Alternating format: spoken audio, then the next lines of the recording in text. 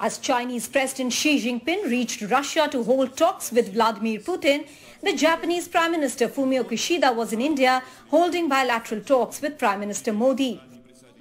Even as China remains a common threat for both India and Japan, Prime Minister Kishida toed the G7 line to draw parallels between the Russian aggression in Ukraine and warning of the vulnerability of the Indo-Pacific, hinting at China's aggression in the region.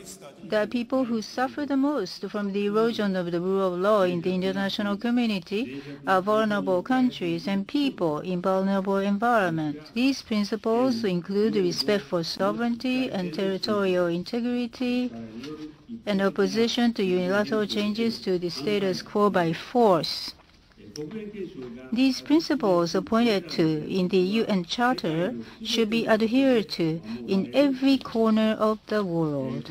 On this occasion, I reiterate that Japan strongly condemns Russia's aggression against Ukraine.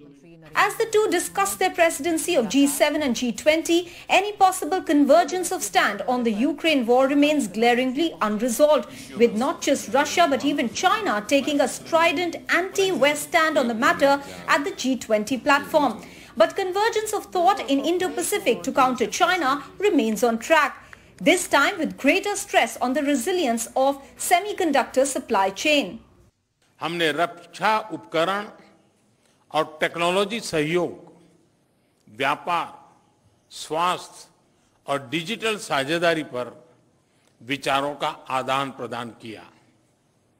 Semiconductor और अन्य critical technologies में विश्वस्त supply chains के महत्व पर भी हमारे बीच सार्थक चर्चा हुई।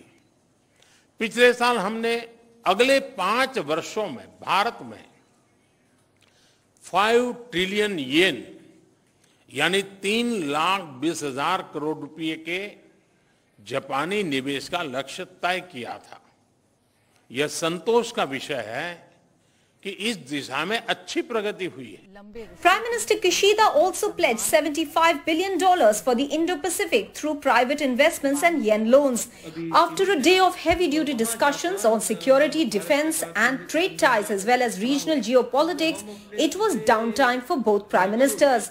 And also to cherish the traditional cultural ties based on Buddhism, with PM Kishida visiting the Bal Bodhi tree in the Buddha Jayanti Park in Delhi. In New Delhi, Maha Siddiqui for NDTV.